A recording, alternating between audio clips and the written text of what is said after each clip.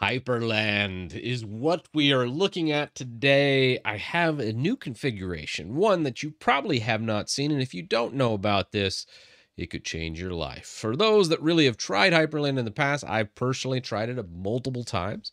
For this or that reason, I always end up going back to like an Xorg DWM type setup because I just like really stable, minimal systems. This one is not minimal, but is awesome looking and has a lot of customizations, and I love it. It's made by Jay Coolett, actually, that uses Hyperland, made by Vaxery. And I've tried Vaxery's Hyperland all the way back from 0.2, back when he first launched it, and all the way to today. I've also tried in the past M4W's configuration, so this one is probably the most put together one. First off, let's change the wallpaper. Has like nice little prompts and highlights to this, so you can just kind of pick whatever you want to do. If you want a Japanese street, bam, it's in here. I'm getting the opinion that Jay Coolett might I think he's actually South Korean, so it actually kind of makes sense. Fuji Light, that sounds, ooh, I like that. That's kind of cool. So you get kind of like this whole theming, and up at the top it's using Waybar. And the Waybar can be customized a bunch of different ways too. And there's hotkeys for it, so we can change the style of it. You can go really bright and flashy. I kind of like something a little more low key, like a capuchin mocha. I think is a nice, simple aesthetic. Kind of reminds me of Nord a bit. And I really like that. But there's also the style of it that also is hotkeyed. So let's say you want to go simple bottom, it'll take that Waybar, shift it to the bottom down here. Pretty slick. And I'm like, dang, this is neat. Where normally you'd have to do a whole bunch of different configurations, and there goes 30 minutes to just show you what I've shown in this little bit. And I think the defaults here, if you look at like top default, it kind of has a lot of stuff. Most people in Hyperland like a lot of the whiz-bang features. I'm a pretty simpleton, and I like more minimal, so I always end up just going, you know what, just give me top simple.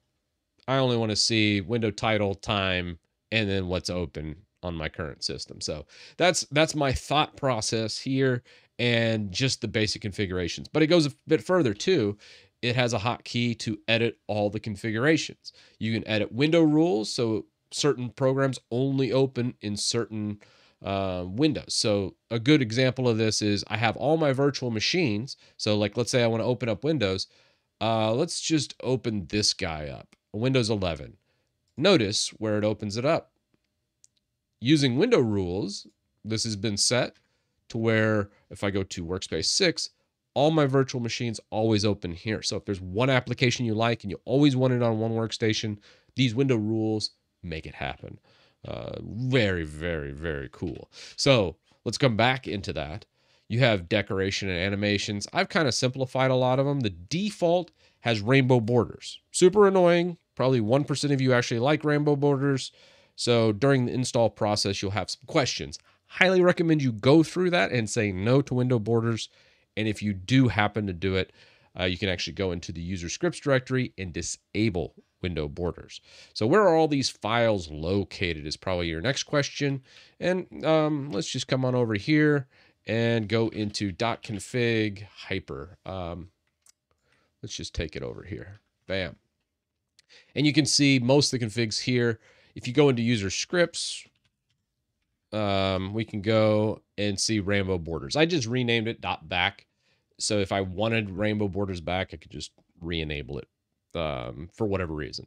I'm not going to bother with that, as I just wanted to show you where a lot of these things were, so you're not going, oh, what's this or what's that.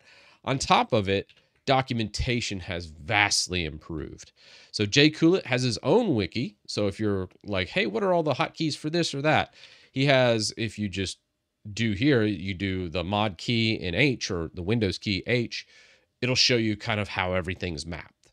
And that'll show you different wallpaper effects. You can add like noir to it or monochrome filters, screenshotting, different Rofi themes for launching programs.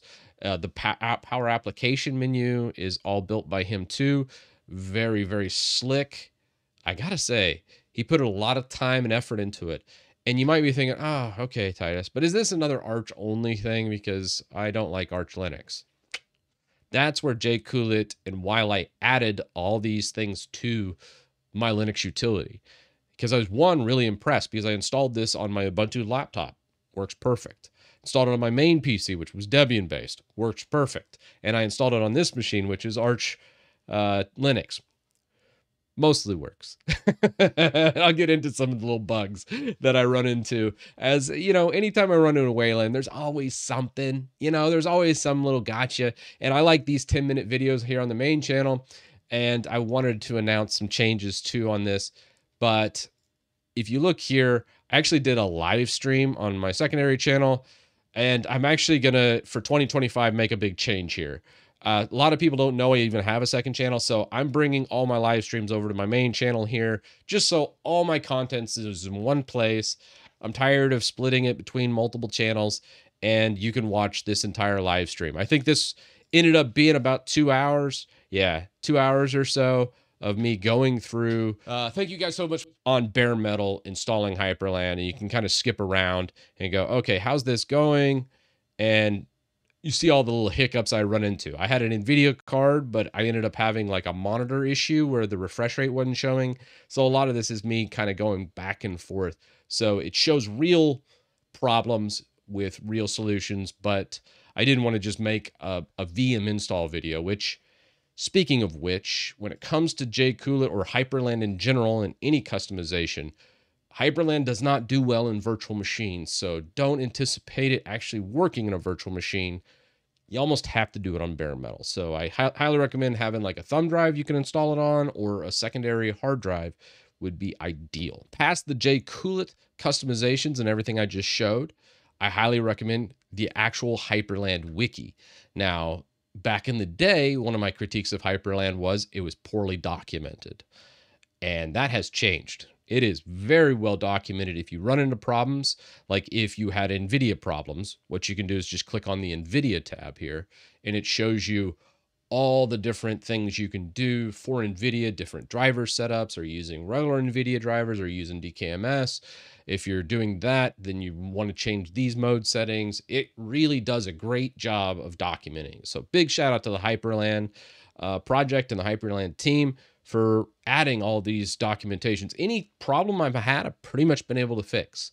So I mentioned earlier about bugs. What kind of bugs am I seeing in old Hyprland? It's little things, and it's probably some things can be tweaked or worked around, and some things just don't work quite as well as they do in my DWM Xorg configuration. So I still like to do all my configuration and thumbnails in GIMP. I want to do Affinity, but I just can't get it to work for crap in Linux. Don't get me wrong, I can get it to work and launch, but as soon as I start diving into more complex things, it falls apart. So GIMP is still kind of where it's at. Let's just make a quick thumbnail just so you can kind of see my workflow. Might be interesting to you, but also kind of see the bug as well. So I'm just going to go into like probably pictures and screenshots from my home folder. So in here, we're just going to go pictures, screenshots. We're going to grab the base Hyprland. We're going to make the thumbnail right now. And we'll go into here. We'll grab my headshot.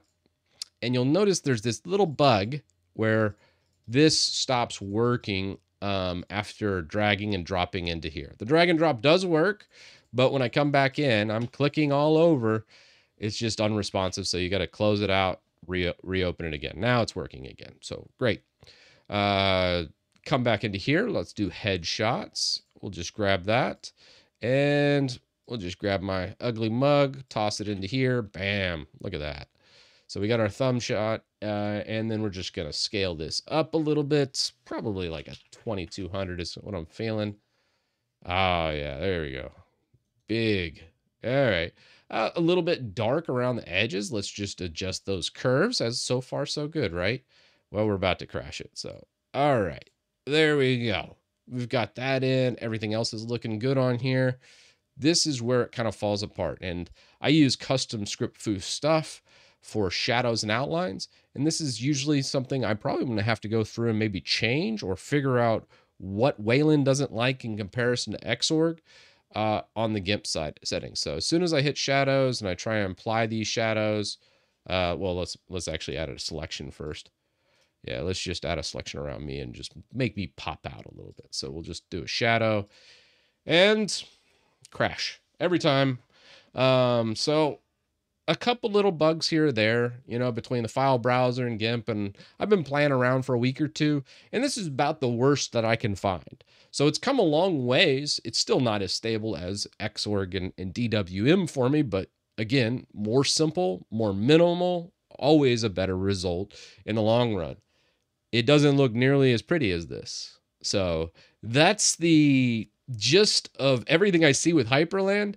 It's pretty amazing. And for most people, you're not going to care about these little bugs I showed. And chances are, heck, they actually might even watch this video and go, oh, well, that's a simple fix. Let me just put that in. So I always like coming back to Hyprland because I see it. And I got to tell you, when it comes to these things, oh, it just feels really good and it looks amazing, has some of the best animations, and overall love how this project is maturing, and I look forward to its future.